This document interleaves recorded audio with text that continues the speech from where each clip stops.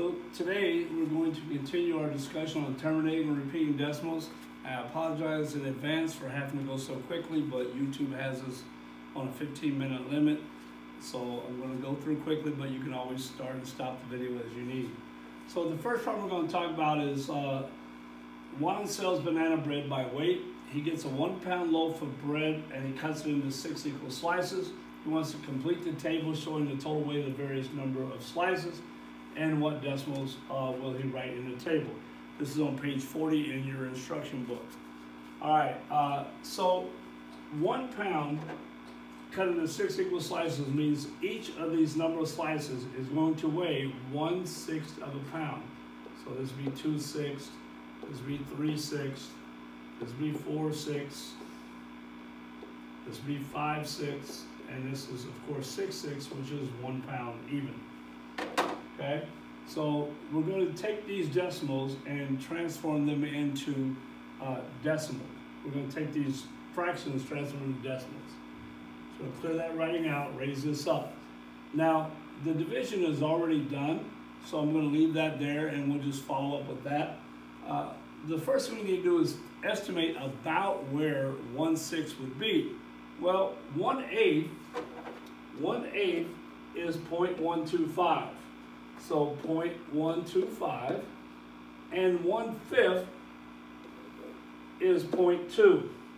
1/5 is 0.2. So somewhere between these two is 1/6. And we can find that by dividing the numerator by the denominator, which is 1 divided by 6. When you do that, the first time we put the decimal point above the other one, and we get 10 divided by 6. Well, it goes one time, and you have 6 here with a remainder of 4 right here, remainder of 4. Then we bring down 0, and we have 40, and we multiply 6 times 6, we get 36. Subtract that from 40, again we get a remainder of 4. Do that again, and we bring down 0, and multiply by 6, we get 36. Subtract that, and again we get a remainder of 4. And then the last time we do it, 6 times 6 is 40. Bring that down, we get a remainder of 4 again. So if we brought that down, we'd be here, and could do 36 again with a remainder of 4, and then 6 again. Bring down another 0, and we get 36 with a remainder of 4 again. So notice we keep getting that same remainder of 4. And that's important to remember, because every time you see where you constantly get the same remainder, you know you're going to have a repeating decimal. In this case, it becomes 0.1666 repeating. On this chart, they're writing it with an ellipsis, which means there's more after this. The 3 dots is called an ellipsis. It means there's more to come, there's more dots. So when we go with 2/6, we can come over here and divide 2 by 6 and do all that math again, or we can simply multiply 0.166 times 2.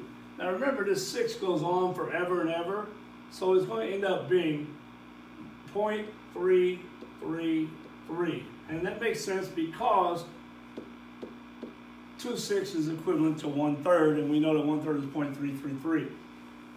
Then we have 3/6, which will translate to 1/2, which will be 0.5. 4/6 will be 0.6666, and keep going. 5/6 will be 0.833, and it's going to keep on going. And then finally 6/6 is equal to 1. I want you to notice that we extended this twice because they're going to ask us to do that on the next page. So when we extended it twice, what happened was we kept getting the same remainder of 4. Okay, so we're going to go ahead and go to the next page. Make sure you have this written down, and we can hold the tape long enough for you to write it down if you need to. On the next page, they're asking us to connect it, and we continued it out. We already did continue it out for 2 more decimal points, and we ended up seeing that we kept getting 40 and subtracting 36 from it. So we kept getting a remainder of 4,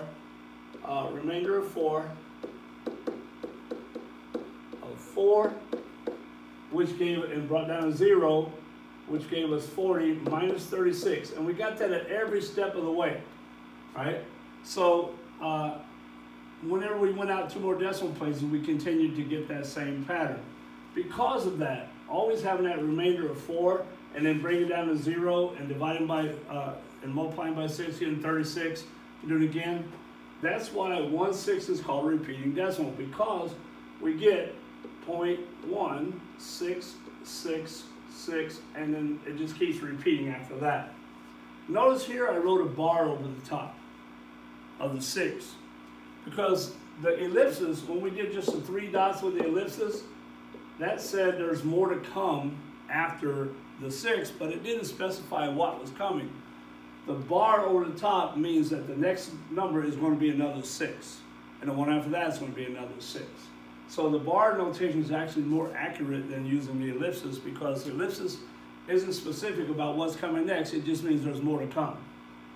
So we did already complete the chart and model it, and we looked at, we had 2/6 and 4/6. Well, we noticed on that chart that we had 2/6 and then a half, and then we had 4/6. This was 0.33. 2 is half of 4, so that means 4 is 2 times 2. So if I multiply this times 2, I'm going to end up with 0.666, repeating. So because they were double, we could just multiply by 2, save a lot of time. So the relationship was 4 is twice 2. So the decimal for 4/6 is twice as large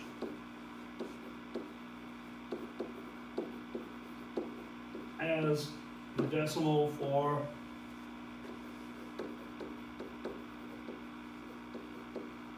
2/6. Okay? So make sure you get that written down, and we can pause the video so you can copy it if you need to. Our next problem is to look at 1/9 as a decimal and take it out into 3 places. So if I do that, I again divide the denominator, divide the numerator by the denominator, all right? 9 doesn't go into 1, but it will go into 10 one time, and that's 9. Bring down to 1, bring down to 0, do it again, it goes 1 time, and there's 9. Bring down to 1, bring down another 0, do it again, that's 9, and we get a 1. Notice once again, I have the same remainder over and over and over. So it tells me that 1/9 is a repeating decimal. So my work shows that I have 0.111 repeating. Now, the next problem says, how can we use the fact that 1/3 is equal to 3/9 to write the decimal for 1/3? Well, we know that 3/9 is, 1/3 is actually 3/9, and it's 3 times as large as 1/9. And we know that 1/9 is 0.11, so we simply multiply everything by 3, we get 0.333 repeating. Okay? All we have to do is multiply everything by 3. Right? Because 3 times 3 is equal to 9, and 1 times 3 is equal to 3. So if that's true, then I can also just multiply the decimal by 3 and get the correct decimal answer for that. Again, you can stop the video if you need to discuss that. The last thing we're going to look at is what did we learn to solve these problems. We're going to solve these problems. We're going to stop the video so you can try to solve these on your own, and then we will come back and you can check your answer. So it says predictive decimal for 4/9. Divide to check your prediction, describe the results. Well, 4/9 is 4 times as much as 1/9, so 0.111 repeating times 4 is going to be equal to 0.444 repeating. And we can check that by coming over here and saying 4 divided by 9. Put the 0 there. We get, put the point there, we get 4 is 36. With a remainder of 4, bring down another 0. 4 again is 36 again. With a remainder of 4, bring down another 0. 4 times 9 is 36 again. With another remainder of 4. Again, 1, 2, 3 remainders of 4. I can safely say that 0.444 repeating is correct. The next one says, how can we find the decimal for 12/9? Well, we would do the same thing. We would divide 12 by 9. Now notice here that 12 is actually bigger than 9, so I'm going to have a whole number. So I have a 1 here, and that's 9, and then that leaves me a 3. I bring down a 0, and now 9 times 3 is 27, so I put a 3 there, I get 27, and I get a remainder of 3. I bring down another 0, right? I multiply by 3 again, I get 27 again, bring down another 3. Another 0, multiply by 3, I get 27, and I get 3 again. So again, I have the same remainder every time. So this is 1.33 repeating. So the way I can do that is either to divide 12 by 9 or multiply 0.111 repeating times 12. Now be careful when you do this, because remember this 1 goes out forever and ever and ever. So you need to probably go out about 5 spaces before you multiply. I would do the 0.11111 and then try to do that and make sure I got the right decimal point when I was finished. If there are no questions, I will see you tomorrow and we can go over the homework. Your homework for tonight is page 43 and 44. Hopefully you'll have time in class to complete some of that.